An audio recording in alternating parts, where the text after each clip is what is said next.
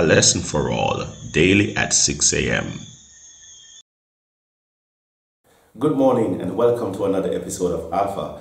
I'm Pastor Jermaine Johnson, and as we continue to reflect on the book of Hebrews, today we look at a glorious beginning. Let us pray. Everlasting Father and our God, as we reflect upon your words, inspire us through them, we pray. In Jesus' name, amen. In order to understand the messages in the book of Hebrews and what they truly mean to us, we must first understand the congregation to whom the Apostle Paul wrote the letter. And as we focus on their, what we call in theology, Sitzim Leben, the historical setting, we learn a lot. Clearly, from Hebrews chapter 2, we read in those preliminary verses that the message of salvation was confirmed to these new believers with signs and wonders and gifts from the Holy Spirit. Such a great salvation that if one were to neglect it, no doubt such an individual would suffer great loss because of how confirmed the salvation was. The apostle makes it abundantly clear from the context of the passage that these Hebrews never necessarily heard Jesus himself preach, but came to the gospel message through the proclamation of other evangelists who would have brought the message of Jesus Christ to them, the good news of salvation, the gospel.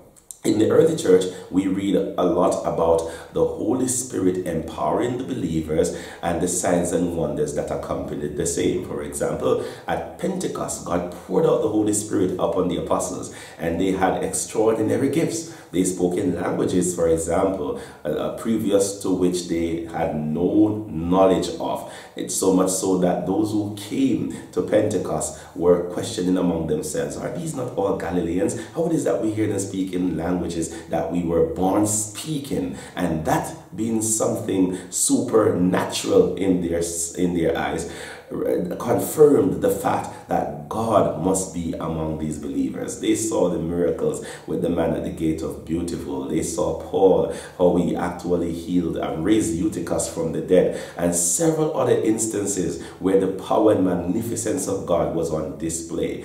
God's way of affirming and confirming that this salvation is no cult, as many thought the early Christian church to be, but that indeed it was from God. God blessed the believers with many gifts, abilities that previously they never had, and now they were able to do these things as if they were fully experienced in these fields. An experiential display of the power of God, which gave the confirmation and affirmation that the gospel message they were receiving and the persons from whom they received the same were actually from God. Today, we have received the same word they received, because whatsoever things were written aforetime was written for our learning. And just as how we are affirmed through God's miraculous display time after time in those days, God still continues to affirm his power in our lives to remind us that the gospel message that we've been given is one that we can indeed trust. And that, my friend, is a lesson for all. Let us pray. Lord, thank you so much for confirming this salvation with many signs and wonders.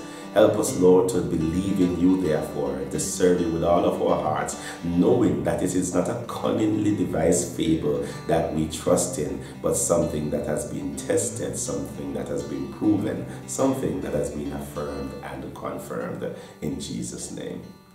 Thank you so much for making it Alpha. Join us again tomorrow for another edition. God bless you. Have a wonderful day.